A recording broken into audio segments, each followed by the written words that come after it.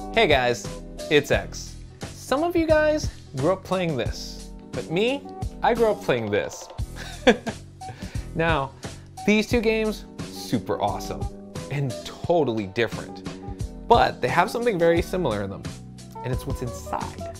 Both of them have a battery, and when the battery goes out, you lose your save data, you lose your Pokemon, you lose your 100% completion, and some people even toss these things away and say they're broken when they're not. So today, I'm gonna show you how to replace the battery inside of these cartridges. We're gonna do a little retro rescue. Let's go.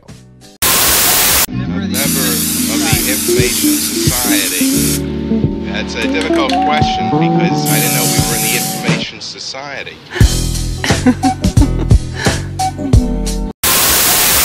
All right, so before I get into this how to change battery thing for Game Boy games, I want to break down and explain some of the cartridges to you. So this is Road Rash. In Road Rash, notice how there are two EEPROMs, no battery. So this is a game that if you were gonna save, more than likely it has like save states or just passwords, no battery. Now, let's open Zelda DX. See the battery that's right there? So here's what I really want you to notice. This is Metroid 2, Samus Returns. Look at the battery on this one. Get this open. Battery right there. So far you're thinking, cool, we have batteries.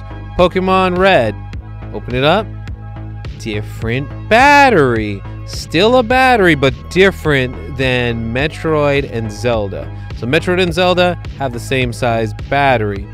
Now, here is how we actually find what type of battery we need. I'm gonna try and get this to focus for you real quick. But on the very top, can you see this right up here? Right at the very top, there's a set of numbers. Let me get it closer for you. There's a set of numbers. This is just a pain in the butt. I just really want everyone to get this. There's a set of numbers that are up here that actually tell you the size of the battery. And so let me pick up Metroid and show you. Metroid right here, in the same spot, you can see those same numbers that tell you what battery you have. And the reason I'm going over this is because I went to Home Depot to buy my batteries and I bought the wrong size. So this will help you get the correct batteries you need before you have to go and do this. And if you notice, once again, Zelda DX and Samus Returns both have the same battery. So it's a really nice thing. Do you have to order them online? No. Like I said, I went to Home Depot. They have a battery section right there. And I just bought the batteries for a Pokemon and a Metroid.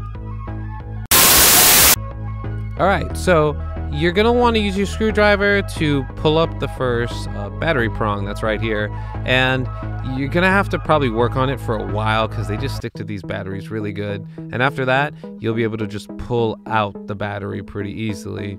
And after you pull this out, I would really say be careful because you can scratch the motherboard like I did. Try not to do that. You don't want to damage the game. We're not going to solder the battery in because I don't want to solder. I just want something really easy. New battery, put it in the exact same way that you pulled the last one out. And we are going to take, let me just pull this up. There we go. All right. We are going to take electrical tape and you are going to wrap the battery in there, meaning both contacts connected to the battery, like so.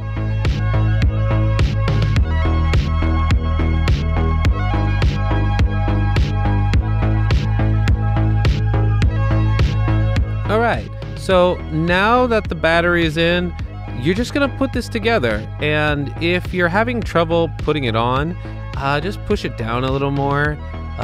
Do keep in mind that anytime you change the battery on a card like this, Pokemon, Zelda, Metroid, whatever game it is, you will lose all your data. So be careful. All right, let's test this bad boy out. So what I'm going to be testing it out on is my nice modded, and this is actually the very first Game Boy I ever modded. It's an original OG Game Boy, the DMG, and it's a red one. Turns on, backlit, easy, kind of easy mod. But let's look at this. So you have start 1, 2, and 3. We're gonna stay on start 1. That's basically saying it's saving game 1. We see the gorgeous, beautiful, sexy, let me zoom in for you, Samus right here. And for me to show you that it actually saves something, I gotta get to a save point. So while I'm playing this, I'm gonna kill some time. Metroid is probably my favorite series on the Nintendo. In general, I love collecting for Metroid. And when I'm talking about Metroid, oh damn it, I took a hit. It's okay. When I'm talking about Metroid, I'm talking NES, Game Boy, and SNES. That's my personal favorite Metroid to actually collect for. I haven't played Prime, haven't played Echoes, because I didn't grow up with a GameCube. I grew up with a PS2. At the time, Master Race. No, just play it. I love the game so much. The Metroidvania type series, I love. So it's fun to collect for. I even love collecting the Japanese versions. All right, so here we are. Right, what we just passed, that's the actual save point. But I want to kind of stress a little bit more that the save actually works.